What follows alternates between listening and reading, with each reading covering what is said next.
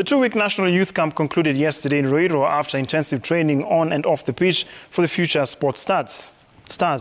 190 athletes from 21 sports were under 45 coaches at the camp. Junior athletes between the ages of 12 and 18 were taken through sports training and also on how to build their character off the playing field. The Elite Youth Camp has witnessed success stories, with the 2019 edition having some junior players transitioning to the national senior team, such as the ladies hockey team heading out to the Birmingham Commonwealth Games, and the ladies 3x3 basketball team as well, having one who could possibly take part in the games to be held in July.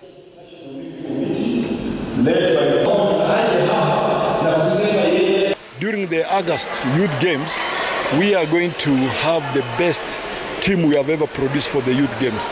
We had a good team for the Botswana Youth Games in Algiers, but this one, we anticipate it to be the best. Home train mara moja na huku tulikuwa 4 days kwa siku, na unakimbia, ukitoka hapo unaingia mazoezi, saa 3 unaingia zoezi, saa 9 zoezi. So tulikuwa yani tuna train ile yenyewe, nika tulikuwa tunajiandaa tukijua kuna game.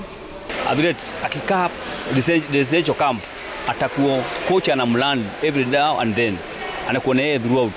Ukimfundisha anaingia, si yule mtaenda nyumbani na anarudi tena kutrainishwa. Juzi tulianza magame za juniors na tumeonesha coach kweli hatukuwa tumekuja hapa bure. Tumemwakilisha huko, tumeshinda sisi wote na tunashukuru Mungu.